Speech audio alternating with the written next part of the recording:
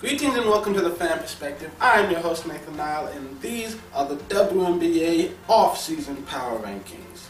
Now, I like to do off-season power rankings and preseason power rankings. The difference is off-season power rankings is based just off of what happened last year, and preseason power rankings are based off of what happened last year and the changes that were made in free agency. A lot of times people will hire coaches, players will be traded or go to a different team in free agency, not to mention the draft. So with the off-season power rankings, we're going to start with number 12, which is the New York Liberty. And I really don't know what's wrong with them. You know, they brought Bill Lambert in, and I thought that made them an instant playoff team. But now, you know, they even brought in Tina Charles. They still can't get into the postseason. They're just incredibly underperforming, and I really don't know the explanation. I mean, every now and then you see a little bit of life in them, but for the most part, it's just nothing but disappointment from them. This is the team that from year to year, it doesn't even seem like they're really growing or getting better. You know, it's just, they're just kind of stuck in this little rut that they made for themselves. I don't necessarily think they're the worst team in the league. I don't know what to expect anymore. Number 11 is the Connecticut Sun, and I wanted to make them 12, but at least with them, you know they're going to get better. Their biggest weakness right now is that they're so young. If you look at their starting five last year, you know, you had Katie Douglas, and she was in her 12th year, but the other ones were all first or second year players. And then, you know, Chennai, she had a lot of double-doubles. She ended up getting Rookie of the Year, and now they still have Alyssa Thomas, and, you know, both of them are going to grow. Bentley and Bone, they're going to get better, and now they've got two first-round draft picks, you know, third and fourth, so they can add even more great players, or they can make some trades or something. I mean, Connecticut is a team that I put them 11 because I don't know if it's going to happen this year, but somewhere down the road, even if it takes 2 or 3 years, eventually we will get to a stretch where Connecticut will just be in the playoffs at least 5 years in a row, and they'll be contenders every season. I just don't know if we're there yet. Next up, we have the San Antonio Stars, and part of the reason I ranked them this low is because last year I put them like at the very bottom, and they ended up in the playoffs. So I'm hoping lightning does strike twice. Whenever I talk bad about them, they end up playing well. So I'm going to just keep ranking them low forever. But in all honesty, it is hard to imagine them not making the playoffs. They've got a really deep bench. You know, they've got a great three-point shooting game, but now they've lost Becky Hammond. And what that does is you lose, you know, a lot of offensive efficiency. She was a great three-point shooter. She was a great distributor. You know, she was a great decision maker and leader on the floor.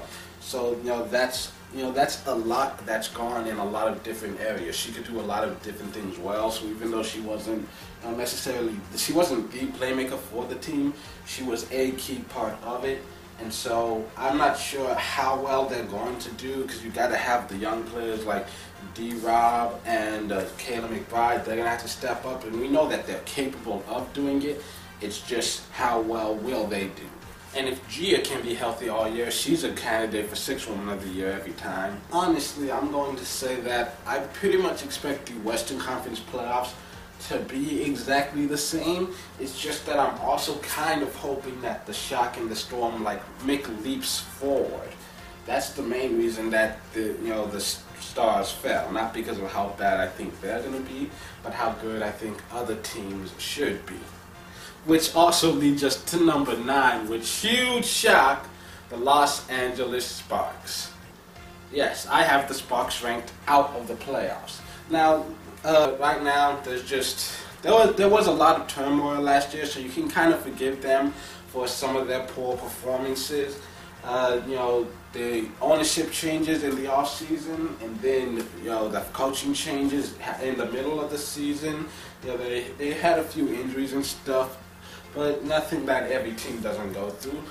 I mean, I started watching the WNBA when Candace Parker got drafted, and, well, long story short, from what I've seen so far, she is the Karl Malone of the WNBA, and so I pretty much expect the Sparks every season to either not make the playoffs or make the playoffs and get knocked out before they even get to the finals. Because that's just the story. That's how it goes. Prove me wrong, Candace. Prove me wrong. Prove me wrong. Then at number 8, we have the Indiana Fever. And as long as Catchings is on their roster, they'll be a playoff team. But you have to wonder how long she's going to continue playing and how long she'll continue being effective as a playmaker. Because if she does keep playing next season, that'll be number 17 for her, which is a pretty long damn time. Especially for someone who puts as much effort as she does onto the defensive end of the floor. And we cannot forget that she does have a lot of young, talented players around her, with January and Larkins and Zealous. They've got plenty of talent in there, and they added Natasha Howard, who at times looked great, and so she'll take another leap forward next year. And Chanwa should be there next season as well, so we'll get to see more out of her. They've got a new coach though.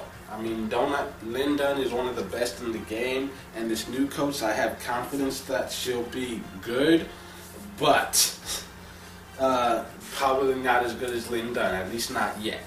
So, that's why they're right on the bubble. I expect them to make the playoffs, but I wouldn't be surprised if they didn't. Then number 7, the Washington Mystics. And they got a talented young team with a very deep bench. They got a great coach in Thibault, and he takes his teams to the playoff every single year. So I've come to just expect that if he's the coach, the team is in the playoffs. And they've also got a lot of young players on the team, so I expect that every year that goes by, they're going to get a little bit better just because they keep gaining a lot of good experience. I don't know if they're ever going to get over that hump, get into the finals. But, as I said before, I have a lot of respect for Mike, so, with him as the coach, there's nothing impossible. And then you've got the Tulsa Shock, and their placement is very contingent because, I'm putting them up this high under the assumption that they are 100% healthy, and that their starting lineup includes Skylar Diggins and Odyssey Sims and Roy Johnson and Liz Cambage. Because Cambage, I wonder if she'll ever actually play an entire season. But when she is there healthy, she is total beast mode. She's 6'8", she's not as athletic as Griner, but she can dominate just as easily, maybe even more so offensively. Because a couple seasons ago, when Cambage sat out the first half of the year and then joined them for the second half, she was averaging 28 points and 3 blocks a game. Those are some pretty decent numbers. So when you have people on the inside like Cambage and Johnson who can dominate, and then all the shooters they have on the outside, not to mention that they're also going to get another second overall pick. I mean, the Shock are a team that, they've got unlimited potential. I mean, you saw it this year. There were so many games against the league's top teams that came down basically to the last possession. And a lot of that was just youth and inexperience. But, they're going to continue to grow, and I think that they're going to keep getting stronger. Once again, though, the placement of them in the playoffs, a lot of that is contingent on just, his Cambage coming back. Are they going to be healthy all season? Things like that. Based on the information I have right now, I kind of expect the Western Conference playoffs to look the same as it did this year. Then at number 5, we have the Atlanta Dream. And the truth is, it's hard for me to put them up this high. I do respect the talent, though, because, you've got McCautry, D'Souza, Little, and all 3 of them are amazing playmakers, both offensively and defensively. You've got the emergence of Schimmel, who's a great playmaker. You've got a great head coach in Michael Cooper. And this is a team that has enough talent that they can get to the finals every single season, and they've got enough experience that I wouldn't be shocked to see them win it. But it's just hard for me to trust them yet. I mean, because so far, especially the past 2 years, it's been the same old song. They get to they play well the first half of the year, they suck it up the second half, and then in the playoffs they fall short. This year, they got knocked out in the first round. The year before that, they made it to the finals where they got swept again. I mean, I think right now they're in that prime window. If they have a legitimate chance right now of being champions, but I just don't expect it from them. But they are contenders. I'll at least give that much. They are some of the top contenders. They are a scary team to match up against. And then at number 4 we have the Seattle Storm, which, just like the Shock, it's very contingent on what happens during the off season. I mean, the Storm, they're one of the greatest defenses in the league. They are consistently from year to year. Lauren Jackson hasn't been playing. It's been a few years since he was actually healthy enough to make it through a season. So, I mean, if they can get her back, and also they have the first overall pick, so we'll see what happens with that. You know, they could end up grabbing the best college player, or they could end up trading it away to add something else to their roster, a proven veteran. You know, either way, with Brian Agler in charge, I fully expect them to be in the playoffs. They were almost there this year. Then number 3 we have the Chicago Sky. Now, people don't even realize that this is a very young team. Their 2 oldest players have only been in the league for 6 years. And so you saw the leaps that they've been making already. I mean, just adding Delle Donne was enough to get them into the playoffs with the top seed overall. And then 1 year later, despite the fact that they keep having so many injuries, you know, Delle Donne missed a lot of time, Fowles missed a lot of time, Prince missed some time, Vandersloot missed a lot of time, and yet they barely made it into the playoffs, and suddenly they end up in the finals. Well, they did get swept, but it was by Phoenix, so we'll cut them some slack there. This is a young team with nothing but room for growth, and if they're able to keep their core together, because, you know, Delle Donne was a Rookie of the Year, Fowles is a 2-time Defensive Player of the Year, you know, and now quickly they added her, and she's 6th Woman of the Year.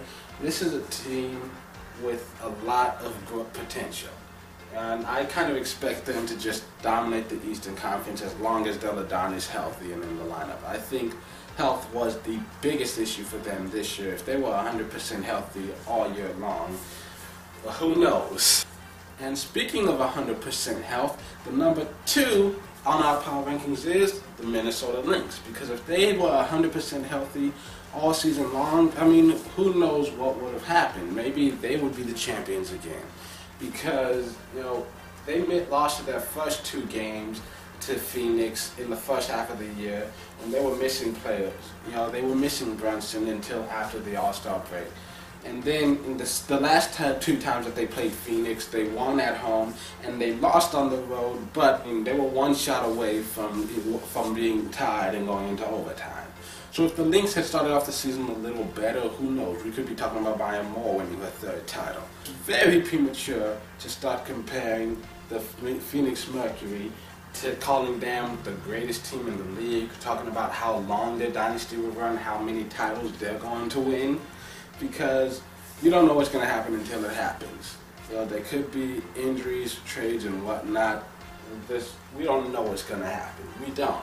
And so you can call them the best team ever, and you can talk about how many in a row that they're going to win, but Betty Lou going to have something to say about that. And of course, number 1 is the Phoenix Mercury. They did just win the championship in commanding fashion. You know, they have the best regular season record in WNBA history. That being said, though, they were basically 100% healthy all year, and that's not a guarantee to happen next year or the year after that. I mean, we don't know what's going to happen.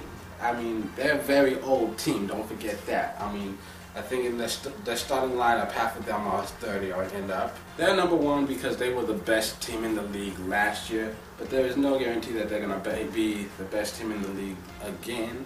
I mean, the only thing harder than winning a championship is winning it twice. And you never know. Grinder could go on to win 3 or 4 championships, or she might never even make the finals again in her career. You don't know what the future brings. So yeah, these are my off-season power rankings, and as soon as free agency period opens up, I'll start making videos discussing all the different moves that are being made around the league, and then of course I'll do my draft recap, and then just before the season starts, I'll do another preseason power rankings.